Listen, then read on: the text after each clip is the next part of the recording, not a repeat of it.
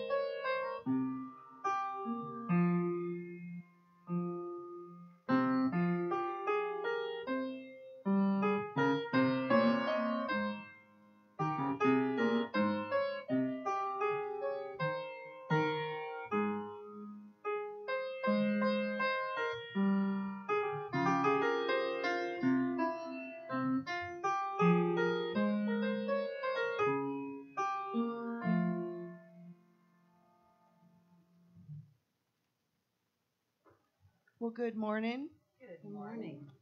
How is everyone this morning? Good. Good. We're going to start off our worship with Wonderful Grace of Jesus. If you'll please stand.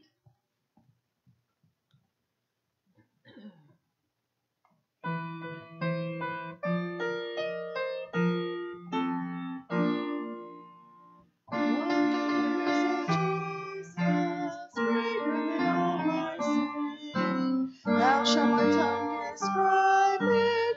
Where shall its praise begin? Taking away my burden, setting my spirit free. For the wonderful grace of Jesus reaches me. Wonderful, the matchless grace of Jesus. Deeper than the mighty, see the rolling sea. Wonderful grace, oh sufficient. Broader than the scope of my transgression, greater than all my sin and shame. Magnify the precious name of Jesus Christ.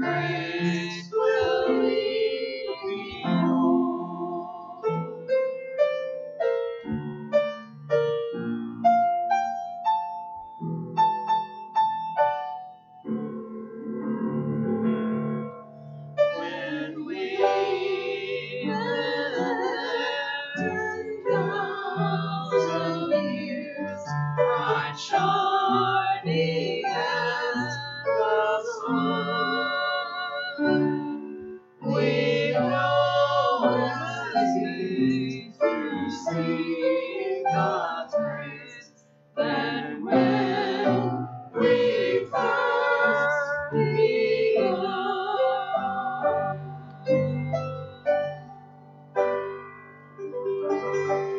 Amen. Let's go to the Lord in prayer. Father God, we are grateful for your amazing grace.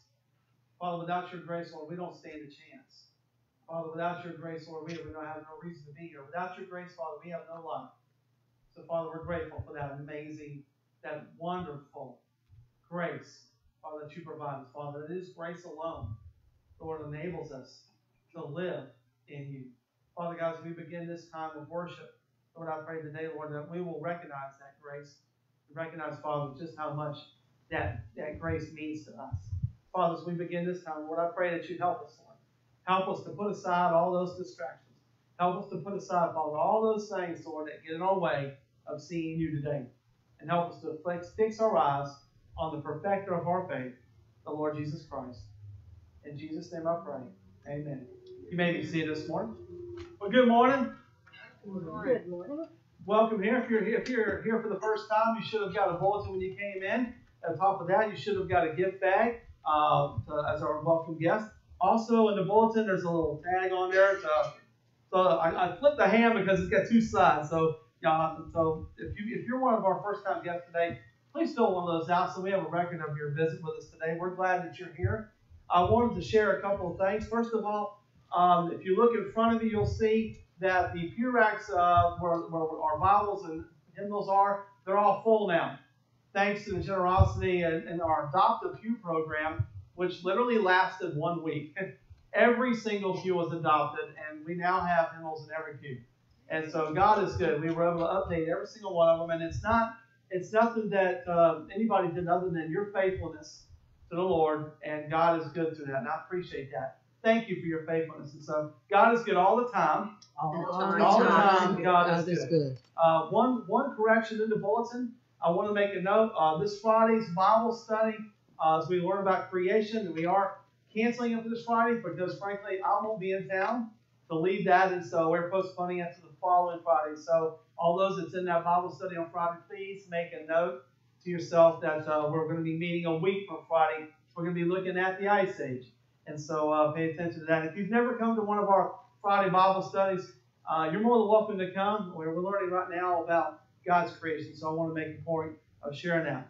At the conclusion of our service, we are celebrating and observing the Lord's Supper. When you came in, you should have received a little cup that's got a wafer on top. You might not recognize that wafer. It's there. You're going to have to peel it back. And so at the conclusion of our service, we're going to be observing the Lord's Supper. So if you failed to get one of those on your way in, feel free sometime during service to avail yourself of that. We need to celebrate and observe the Lord's Supper because Scripture tells us to. Amen. Plus, the sacrifice of Christ is so important. We can't forget. Can't forget what He did on the cross. Amen. Amen. Amen. Miss Lisa?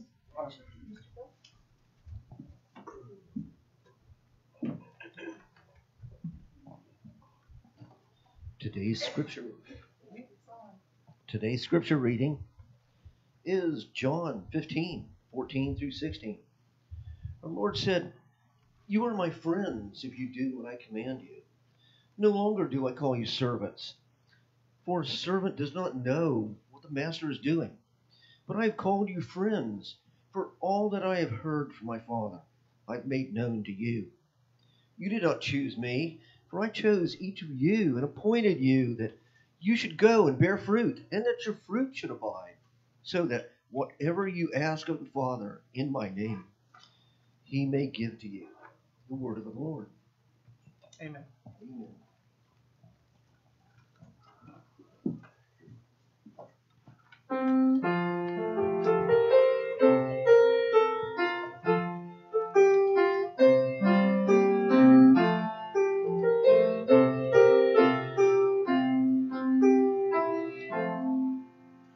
I have a song I love to sing since I have been redeemed of my Redeemer, Savior, King, since I have been redeemed.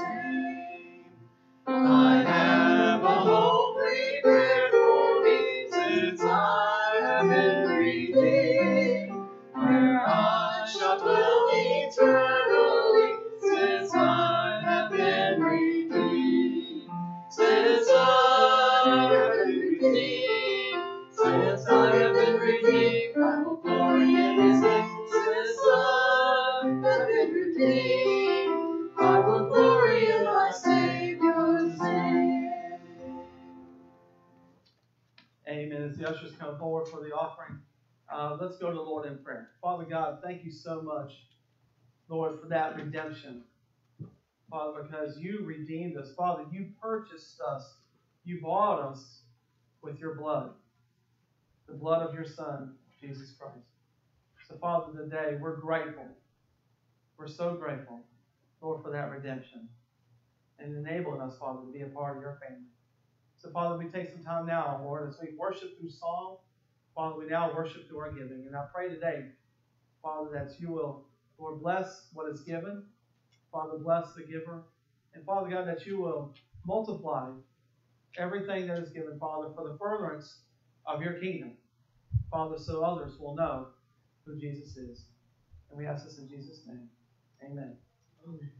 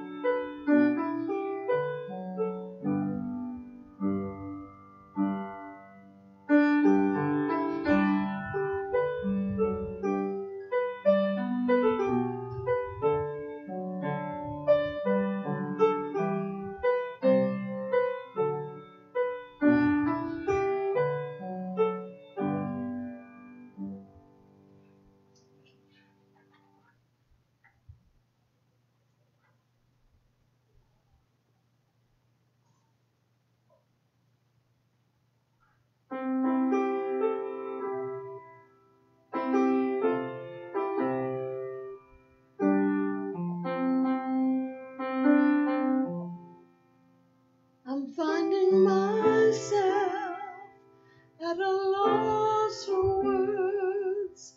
And the funny thing is, it's okay. The last thing I need is to be heard, but to hear what you would say. Word of God speak. Would you pour down like rain, washing my eyes to see your majesty, to be still and know you're in this place. Please let me stay and rest in your holiness. Word of God speak.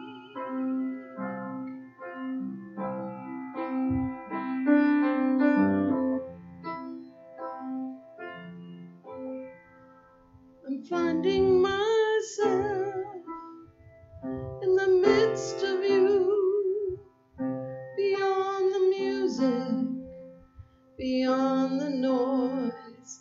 All that I need is to be with you in the quiet and hear your voice. Word of God speak. Would you pour down like rain, washing my eyes to see your majesty, to be still and know that you're in this place. Please let me stay and rest in your holiness. Word of God speak. Would you pour down like rain, washing my eyes to see your majesty, to be still and know you're in this place. Please let me stay and rest in your holiness. I'm finding myself at a loss for words. And the funny thing is, it's okay.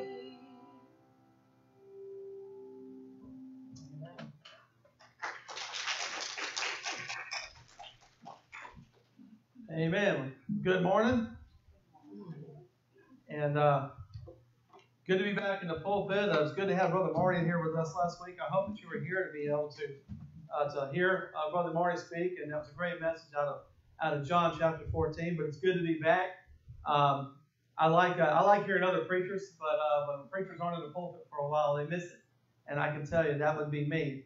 And so we're starting a new sermon series today out of 1 Peter. So we're going to be in 1 Peter for about 7-8 weeks. And so we're going to be looking at verses 1 and 2 of chapter 1 today, if you'd like to find your place there. Chapter 1 of 1 Peter, verses 1 and 2. And so while you're finding your place there, I want to, do a little housekeeping. In a couple of weeks, he doesn't normally say this, but in a couple of weeks, the young man who's been running our camera for our live stream service is transitioning to another ministry. Bo's in the back. He's the one who wears the flower shirt all the time. And he's been helping us for quite a while, but he's having to transition. So in case you don't know, we live stream our services. We have a camera right on the back wall underneath our screen. And so everything we do is being broadcast on our Facebook page, our YouTube page, and eventually ends up on our Rumble page. And so the reason why I say this is that we're going to be looking for somebody to run our camera. And so it's all on a computer program. And so pray about that. That God will bring us somebody that can run this system for us. It's very important that we stay on the web. And so if you know somebody that would be willing to help out and run our camera, it's a very simple process, but you need somebody to do it. It doesn't run on autopilot. And so if you know somebody that you can help out with that, or you just want to pray about it, please do. Just lift that up as a matter of prayer. We do want to thank Bo for everything he's done. Bo has put a lot of work into this church, helping us with our cameras, helping us with all kinds of technology issues. Our choir microphones work now, and they weren't working forever. And we've transitioned a lot since he's been here. And I just want to say thank you to Bo for everything he's done. He's done a great job. We appreciate you, sir. And I know he doesn't want any attention, but I'm giving it to him anyway, because I'm a firm believer that encouragement is a great thing, and that's scriptural. And so thank you, sir. I appreciate that. So make that a matter of prayer as you have your prayer time each day. All right. Hopefully you found your place in 1 Peter chapter 1. If you don't have a Bible, it's in the back of the bulletin if you'd like to use that. 1 Peter chapter 1, verse 1.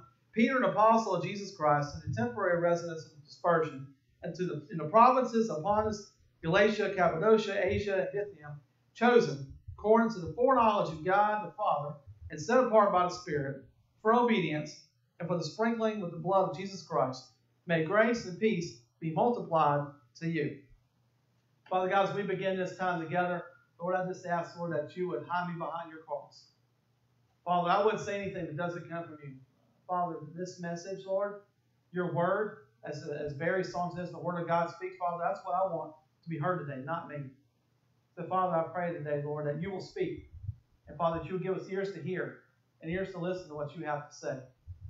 Father, I pray that you would draw us to yourself. And, Father, may we leave here today, Father, we'll know that we have been with the living God. Father, that is my prayer. And, Father, we turn this time over to you, Father, because this is your church, this is your people, this is your house. Father, we surrender all to you. We ask this in Jesus' name. Amen. How many of y'all remember back to your school days? I know some of y'all is going way back, but go back to your school days where you had your favorite activity in school was, get it, recess, right? How many of y'all remember recess? Now, they still do recess in elementary schools, I think. They took it, some reason, some school districts took recess away for a long time, and I thought that was just horrible. Kids need to be able to stretch their legs. But anyway, y'all remember recess, right? And recess, basically, you just go out to the playground, you go out and do something, right?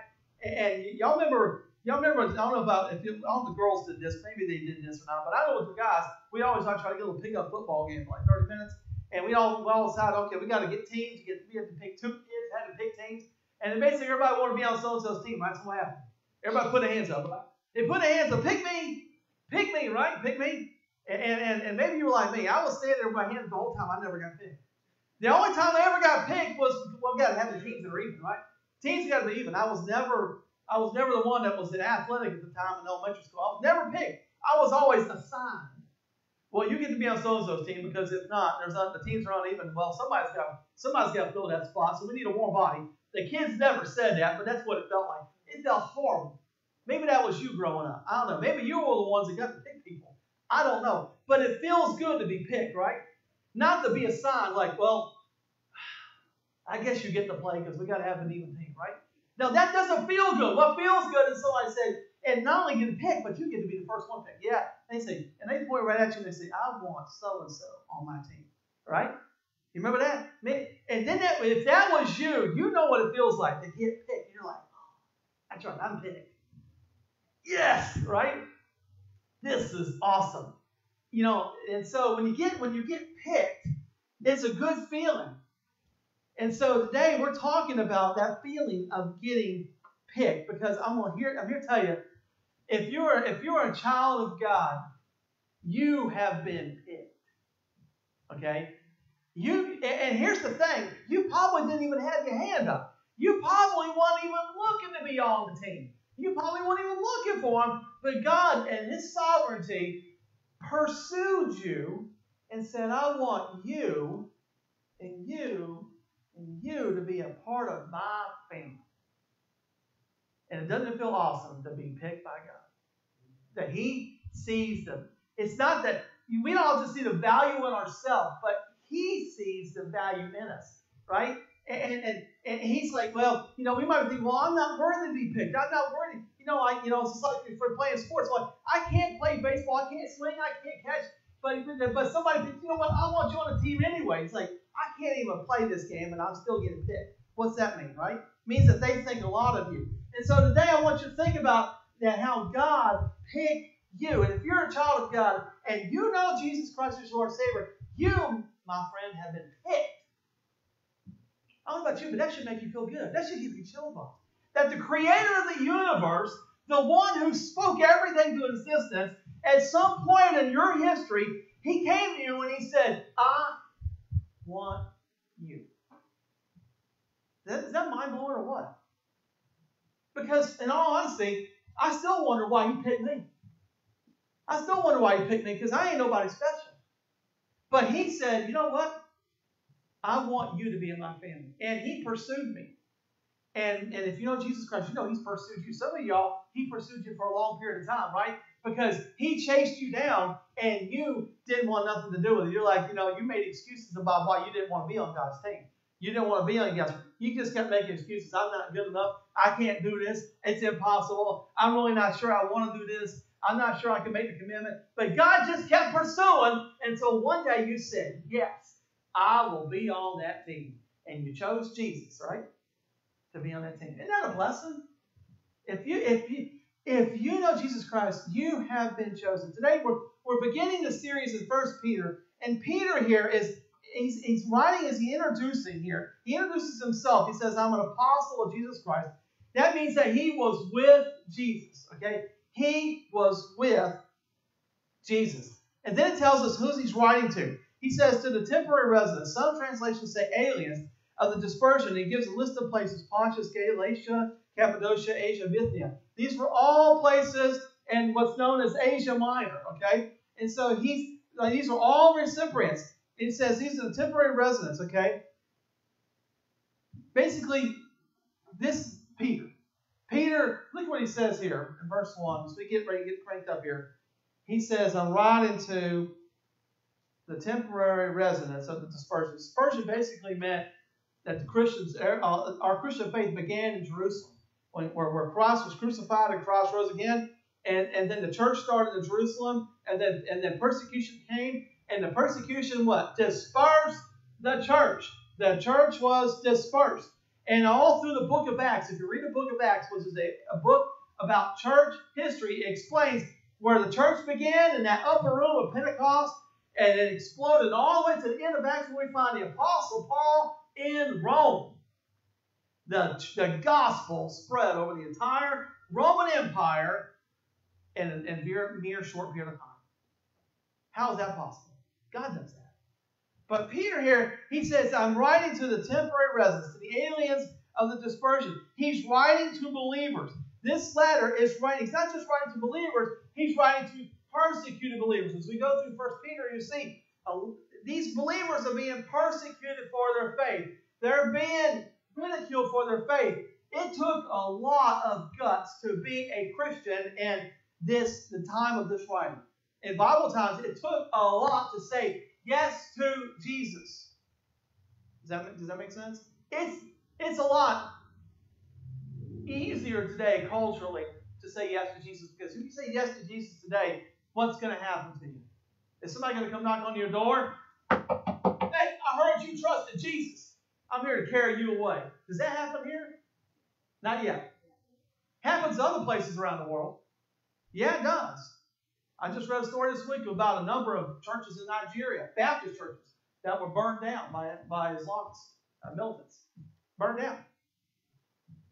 But it doesn't happen here. But see, we don't get persecuted. They don't come knocking on our door. You don't get people that comes up to you at Walmart and starts, beating you with a baseball bat because you trusted Jesus. That doesn't happen, does it? At least I don't know about it. But these believers were persecuted. They were persecuted. They said yes to Jesus knowing they were going to get heat for it. And they did it anyway.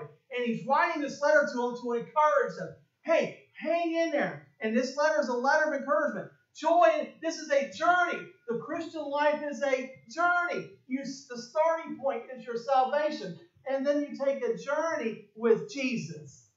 Think about that. You're taking a journey like a walk through the woods on a path with Jesus. And the journey never ends. All it does is that when you die, your journey all of a sudden takes on a huge difference. Now, you're literally walking with the Savior. And the journey is no longer as hard as it was because you're now with Jesus. You see, Peter's writing to the believers saying, I want you to have joy in this journey. Have joy because what did Jesus say? I came to give you what? I came to give you peace. I came to give you joy. When you know Jesus, you know what peace is all about, right? And when you know Jesus, you know that joy is not something that's temporary. Joy is not happiness, people. Happiness is when your spouse buys you the Mercedes C-Class for your birthday. That's happiness because you're like, cool, Mercedes C-Class, hope it's red. On my birthday, right? That's happiness. But eventually that's going to go away.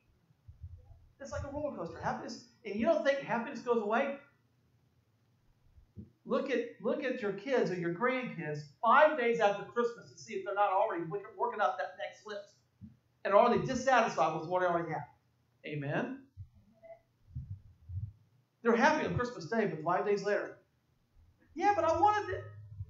You know what I'm talking about? He wants them to have joy. Joy can be had even if there's no happiness. It's weird, but it is true. And that only happens in Jesus. And here, Peter's writing to the temporary residents, aliens. Basically, this is, to boil it down, this is a letter from the homeless to the homeless. Because if you know Jesus, you are homeless. You're like, wait, does I burn my house down while I'm here at church? No. If you know Jesus, this world is not your home. You should not be getting comfortable here. And you shouldn't be putting all your marbles in the basket of this being your home, because I got news for you. This is a very short period of time compared to eternity. This is not your home. This world's not your home. Wherever your house is, wherever you reside, wherever you put your feet up in your chair, that is a residence, but it's temporary. Jesus, the last week Marty mentioned about John 14, where Jesus says, I go to prepare a place for you. He's prepared a place for us. For those who have accepted Christ as Lord, when we get to heaven, there's going to be a place with our name on it that He's made just for us. Isn't that awesome? And here's the thing. We can't be all caught up in everything being perfect here. So this is a letter, Peter's homeless, okay, to the homeless. And so we're all aliens. That's what it talks about, that temporary residence or aliens. You know what an alien is, right? I'm not talking about Mars. I'm talking about somebody who's living somewhere that doesn't belong. Okay? They're foreigners. And here he says, to the temporary residents. Folks, we're just passing through.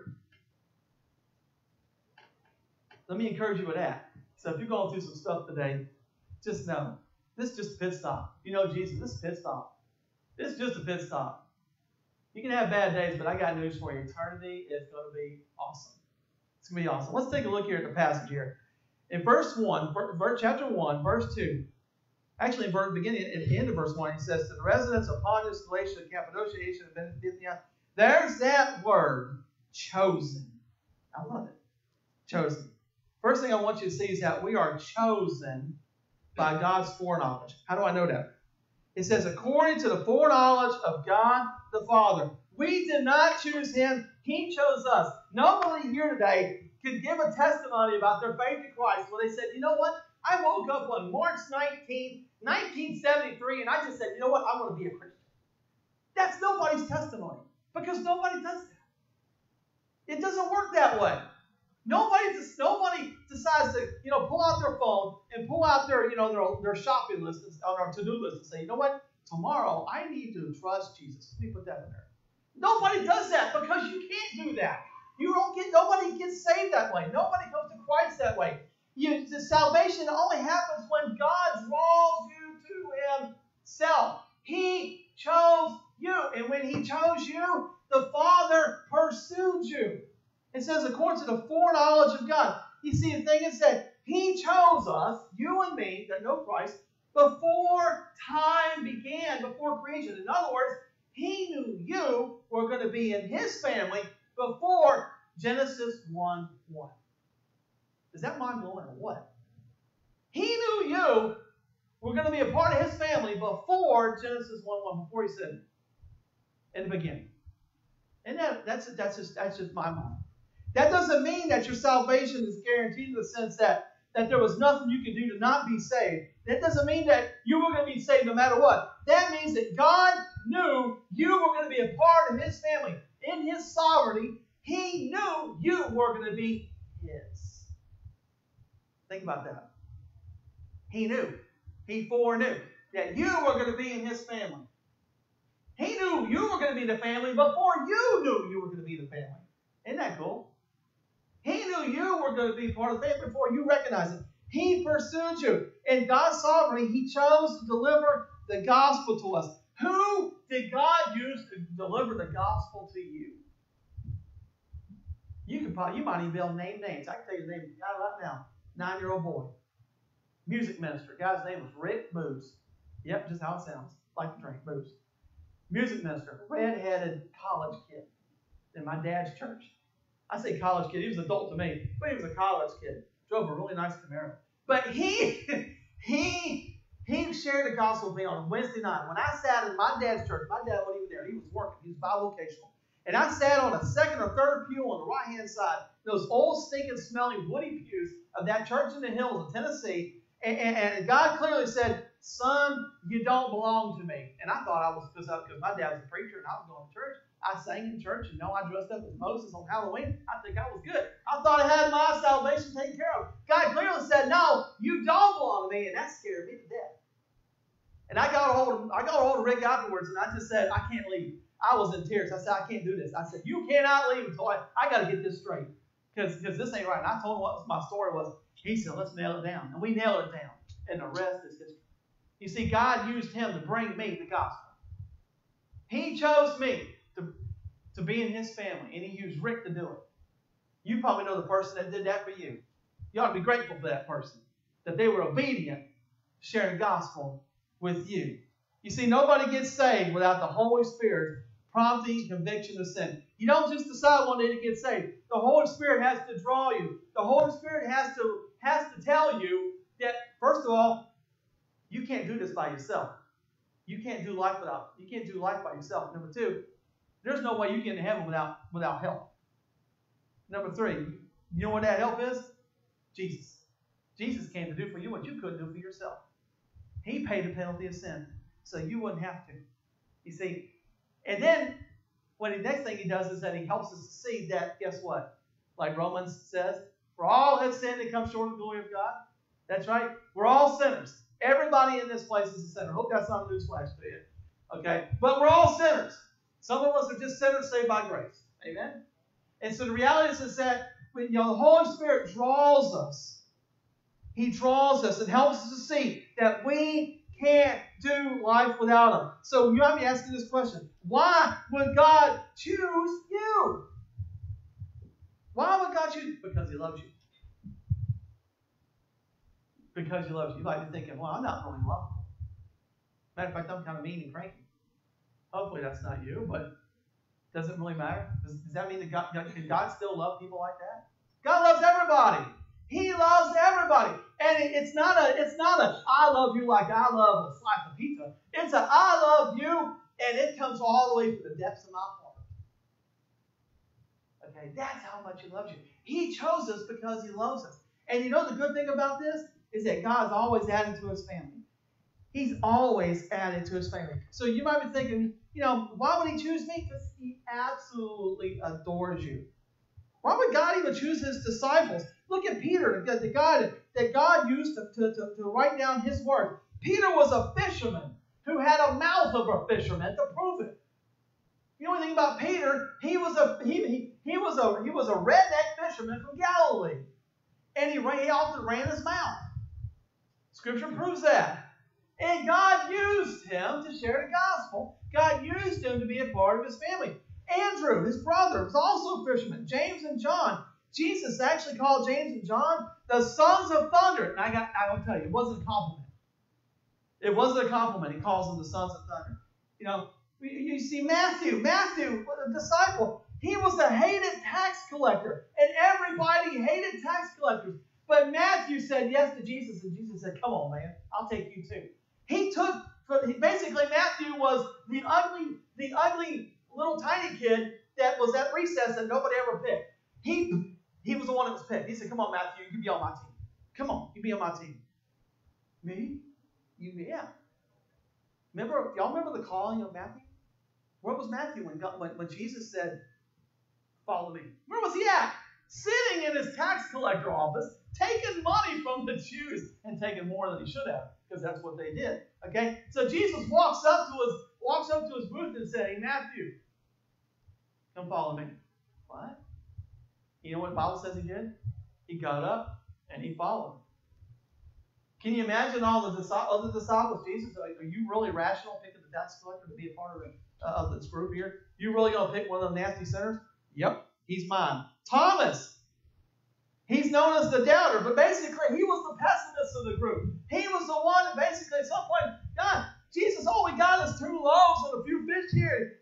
We can't feed all these people with this. And Jesus said, hold my cane. And holds up the basket and boom. Oh, we got all this, fed 5,000 men. Not going to count kids and women. All right? Thomas was the one how are we going to do this? He was the logical one in the group. And Jesus picked him. He even picked a guy named Simon the Zealot. Simon, you know what a zealot was? He was a political activist who was sought out by the Romans. Because, and these political activists in Jesus' time, they hated Romans. They looked for opportunities to kill Romans. He chose a political activist to be a part of his disciple group. Go figure, right?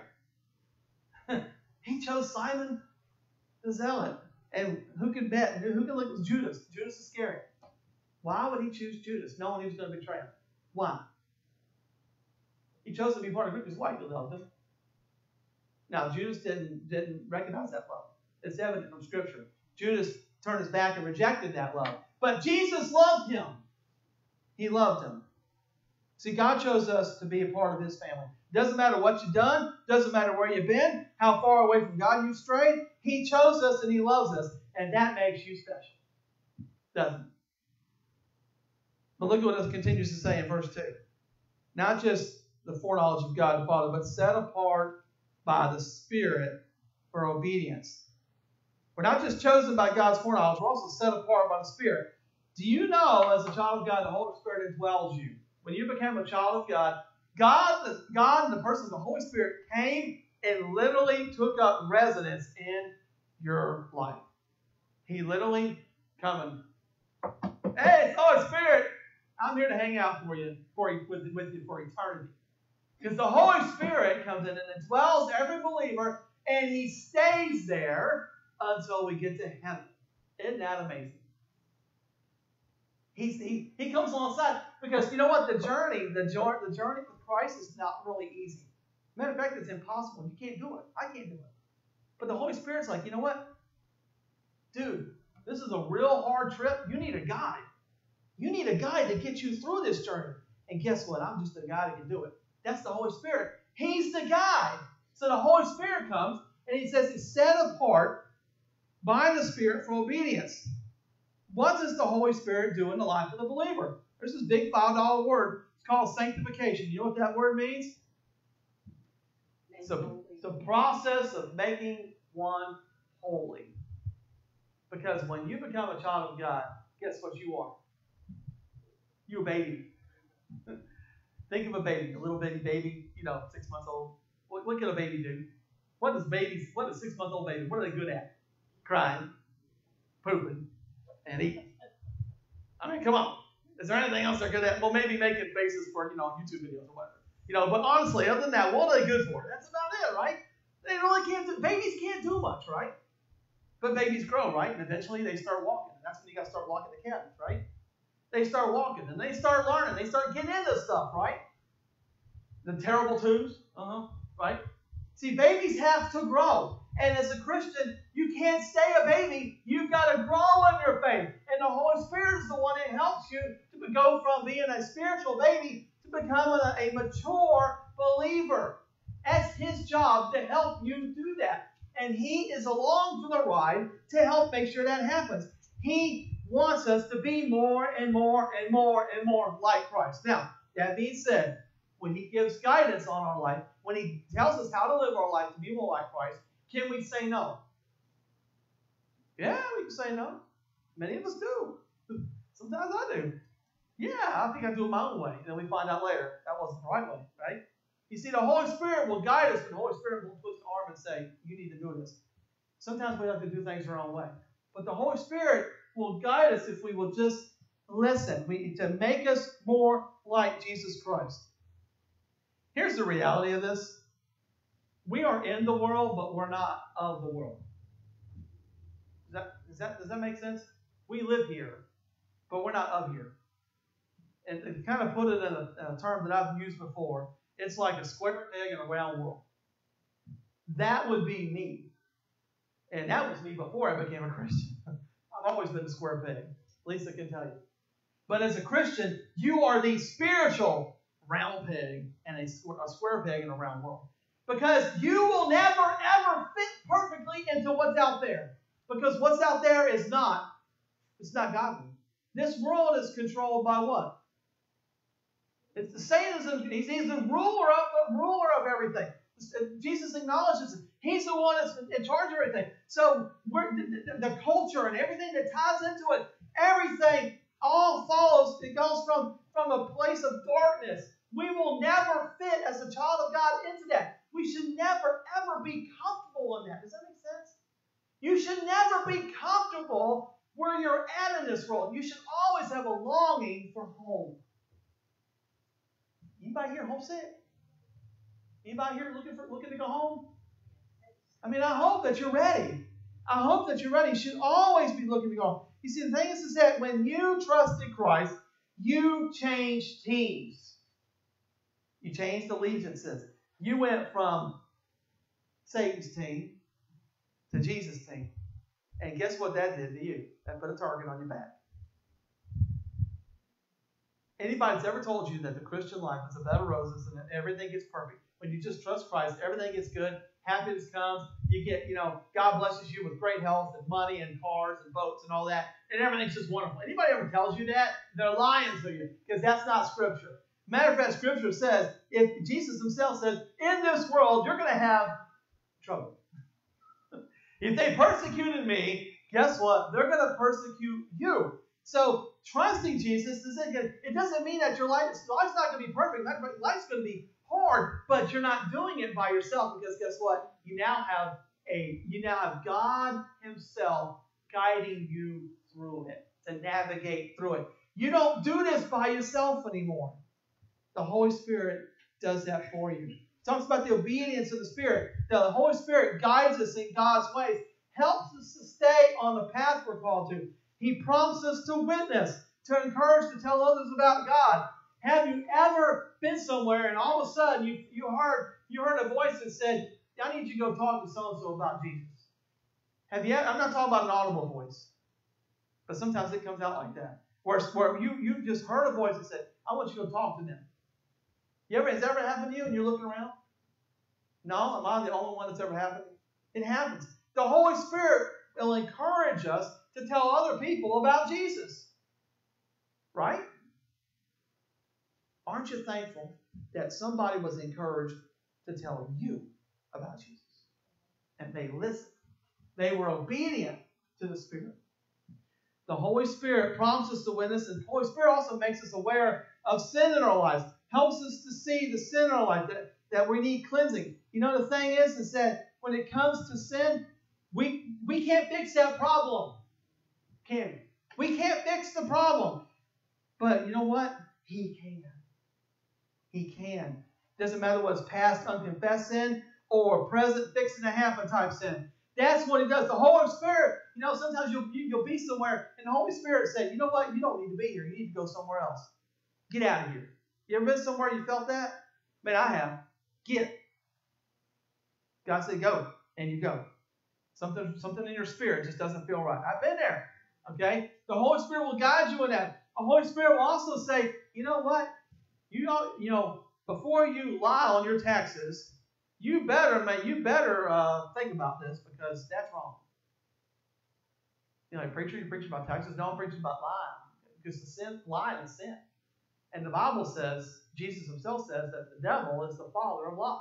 So when we lie, we act just like the devil. I hope that's not really calling anybody out, but that's the Scripture. And so the Holy Spirit helps us to recognize, you know, when we're about to sin, to help us make better choices. You know something about choices? We always have a choice, right? We always have a choice. There's a few choices that you think about in history were not really, they could have been better. And this has actually been in the news lately because of what they're about to do. In 1985, Coca-Cola decided they were going to change their formula and go with new Coke. I remember it like it was yesterday. I was in high school, and they changed it. All of a sudden, they called it that new improved Coke. And that stuff was nasty. If you've ever had it, if you've never had it, then you consider yourself blessed. It was gross. And you know what? They got such a backlash that in 79 days, they got rid of the new Coke, destroyed the new formula, and went back to, now they call it Classic. Coca-Cola Classic, which was the original formula to begin with. They messed with something that was working, tried to make it better. It was a poor choice. Bad business decision. And they suffered for it. Another bad business decision, another bad choice. All I got to do is say one word. Kodak. You ever heard of a Kodak moment? Used to be like, you know, you take a good picture. Well, that's a Kodak moment. Better go take that picture. Younger folks don't know what that is. Kodak. What's Kodak? That used to be the biggest photo company business in the country. You couldn't go anywhere without seeing Kodak. It was everywhere. But Kodak had an opportunity at some point to use and change new photo technology. And their big bosses said, no, we're going to keep doing what we've been doing because it's working. And what happened? 3 years later after that decision, they went bankrupt. Can you find Kodak stuff now? Maybe, but not near what it was. Kodak. And then lastly, you probably heard about them. Blockbuster Video, right? How many of you ever rented a video from Blockbuster? Some of you are like, what's Blockbuster? Yeah. At one time, there was over 9,000 Blockbuster video stores. There was one right here in Donald Square. It's where the Chase Bank is now. Okay? 9,000 of them. You go and you go rent a video, and then it became DVD. And then you can rent video games or video game players, or you can rent them. Heaven forbid you could rent a VCR. If you didn't have one, you could go rent a VCR. Yeah, oh my goodness. Well, here's the thing. There was a point in time in 2004 where the corporate bigwigs of a little small company called Netflix came to them and said, we'd like to partner with you to do streaming videos. How about that? And you know what they said? Nah, I think we'll pass. They passed. And they shouldn't have. Because y'all know what Netflix is now, right? Because they're the streaming giant right now. They everything. And with Blockbuster, they got one store left. It's in Oregon. It's the last holdout. One more. They refused to change. They had an opportunity. They had a choice to listen to the guidance they had, and they passed on it, and now they lost out. You have and I have a choice today to listen to the guidance and the leading of the Holy Spirit. It may not be like Coke or Kodak or video, but it's a lot more important choice. You have a choice today to listen to the guidance of the Holy Spirit, because today I'm here to tell you He's drawing us. He's drawing us. And lastly, you see in verse 2 that we're purchased by and given a purpose by Jesus Christ. Yeah, I might ask yourself this question. Why did God leave me here on this earth? Why did God leave me here? Why did He leave you here? Why couldn't He just take me home? There's times I just wish, God, why didn't you just take me home when you saved me? Someone have to deal with all this stuff down here. That'd been nice, right? All the pain and aches and sin problems and bad relationships and all that stuff now. You know what? He left us here for a purpose. You know what? You and I were given, when we came to Christ, we were given a God-given purpose. You weren't just saved and bought and chosen. You were given what you call the marching orders. Okay? We were given marching orders, because when you change teams, Jesus assigns your job on the team. Because when you join a team, He doesn't say, okay, you're on a team, great, you're on the bench. Everybody has a job on a team. Am I right? Everybody has a job. And nobody's job is to ride the pine. We all have a job. So why did He leave us here? I got 3 things for that. Number 1, so we can share with others what God did for us. So we can share with others what God did for us. God, can you tell your story? I don't call it testimony. I hate that. Testimony, that's a church word. A lot of folks in the culture like testimony. That sounds like something important because it's a legal term. But in reality, it's your story. When I ask somebody, hey, can I tell you my story? Everybody likes to hear a story, right?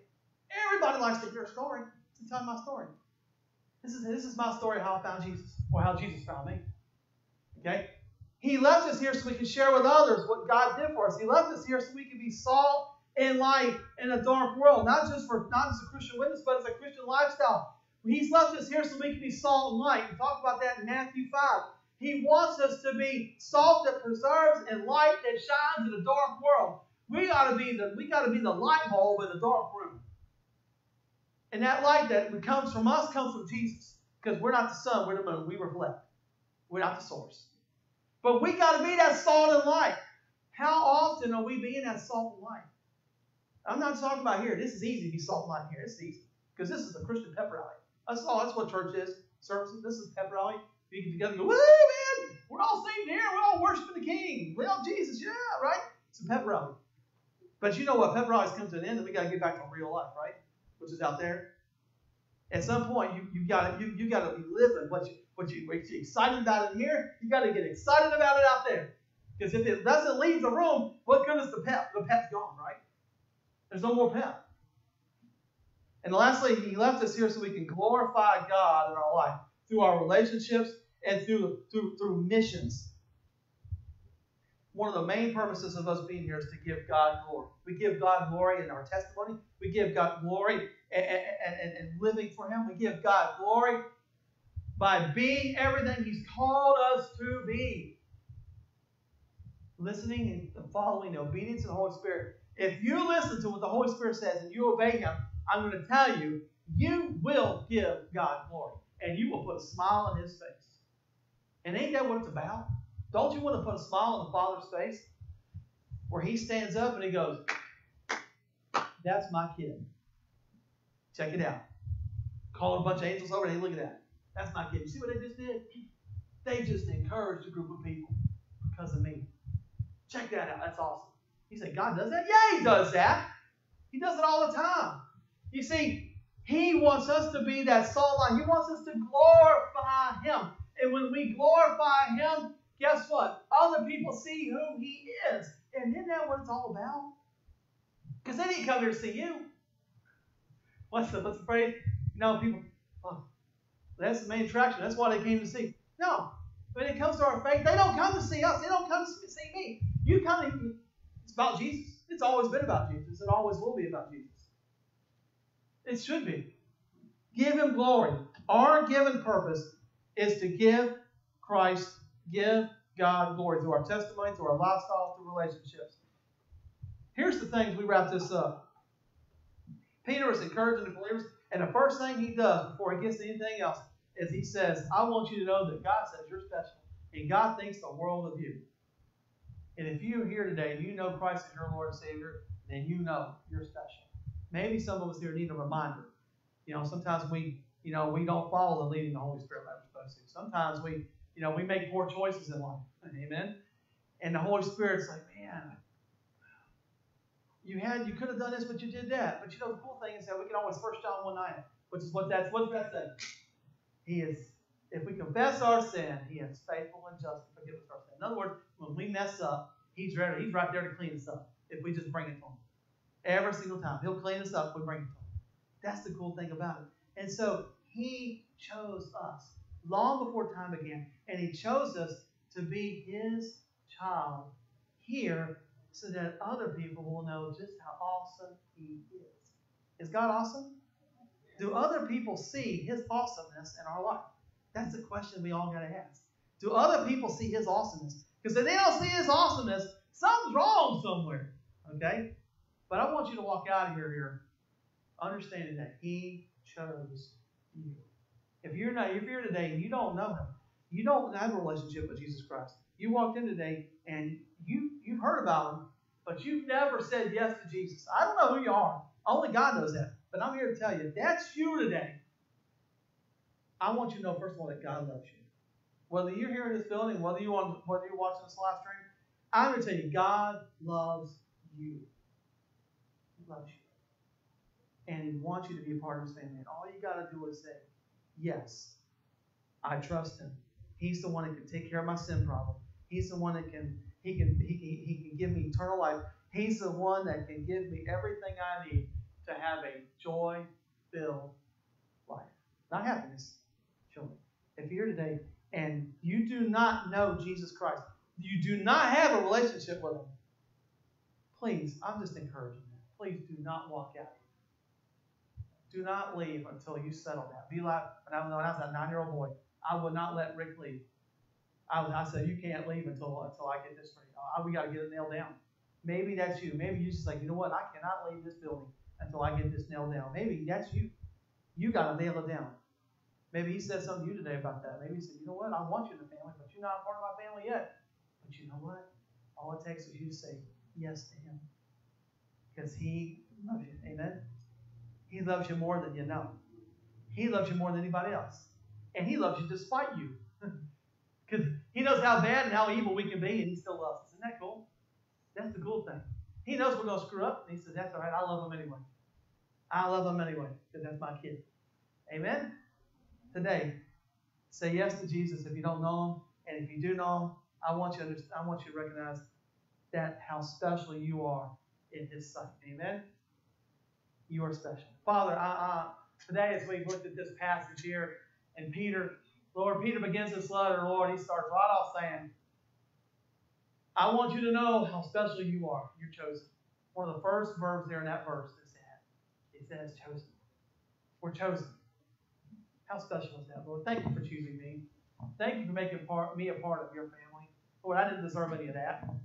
But Father, it's not about us deserving. It's about the grace of God. Father, that's why we sang these grace songs today, Father, because it's all about the grace.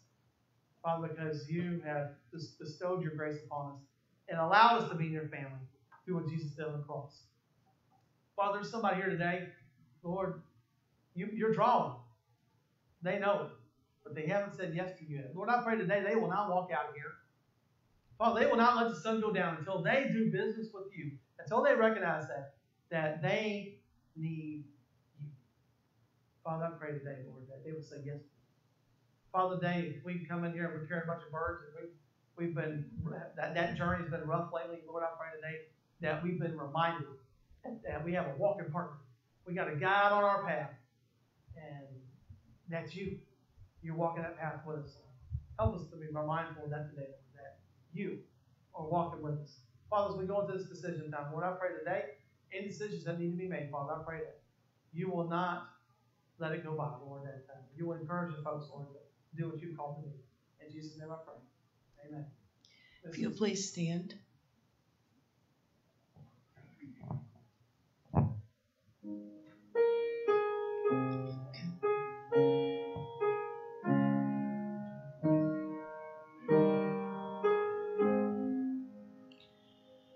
Open my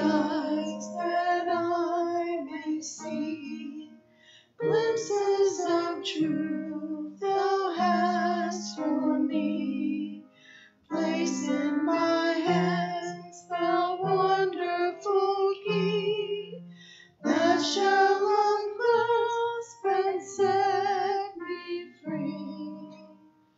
Silently now I wait for thee, ready, my God, thy will to see. Open my eyes, illumine me, Spirit divine. Heavenly Father, I just want to thank you, Lord, for the opportunity, Lord, to stand before you today, Lord. We've been put at a crossroads, Lord, and I pray there's somebody here, Lord, that needs to make a decision for you. Father, they'll hunt me down before they leave, Father. They'll seek me out, Lord, so that I can help them, Lord, to find you, Father, just like you found me many, many years ago. Father God, we may just sing a short song, Father. Lord, the time of your calling, Father, is still here. So, Father, I pray today, if you're calling and you're leading and you're encouraging others, Lord, to do something, Lord, I pray they will not leave until they do so.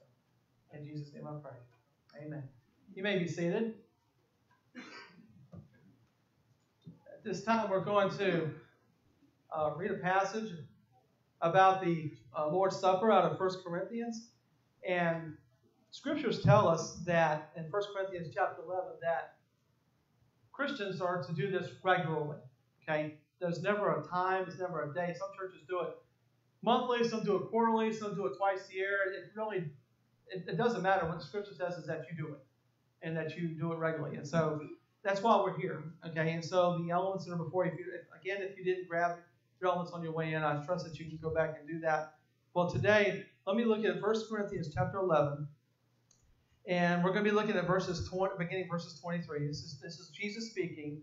Paul is quoting, "For I received from the Lord what I also passed on to you on the night when he was betrayed. The Lord Jesus took the bread," and this is the bread, "and he gave thanks,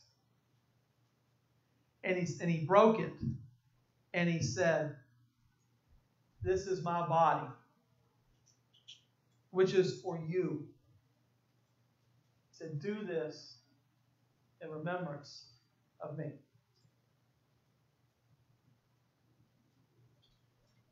He continues here, and he's speaking. Paul is speaking here and talking about the cup. He says here in verse 25, he says, "In the same way," he took the cup after supper because they had a meal, and he said, "This cup is the new covenant." The new covenant. Now, the covenant is another word for testament. So we have in the Bible, we have Old Testament and New Testament. So another word for that would be Old Covenant, New Covenant, because that's what it is. The Old Testament is the Old Covenant, the law. The New Testament is the New Covenant, Jesus Christ. You see, so it says, "This cup is the new covenant in my blood." The blood makes it possible. He says, "Do this as often as you drink it in remembrance of me." He says in verse 26, "For as often as you eat this bread and drink the cup, you proclaim the Lord's death until he comes." Folks, I'm here to tell you, without the sacrifice of Jesus Christ on the cross, there would be no reason for us to be here. We could be on the beach. We could be watching TV. We could be mowing our grass. Anything else would make sense. But the sacrifice of Jesus is why we're here. Jesus' death and resurrection was the game changer, was the life changer. And that's why we're here. Amen? And so these elements represent the body of Christ, and the blood of Christ that was broken and was spilled on our behalf. Now, scriptures say, not here in 1 Corinthians, scriptures say that when they were in the upper room and they celebrated the first Lord's Supper with Christ, that they ended it with a song. And that's what we're about to do. We're going to end it with a song. And so it's a short little course. You may know it's going to be on the screen. And so I want to ask everybody to stand. This is going to be our close. When the song is over, you'll be dismissed. There is no closing prayer. This is in lieu of it. So we're going to close just like they did in the upper room. We're going to close with this song called "The Family of God." And Miss Lisa, you want to help lead us?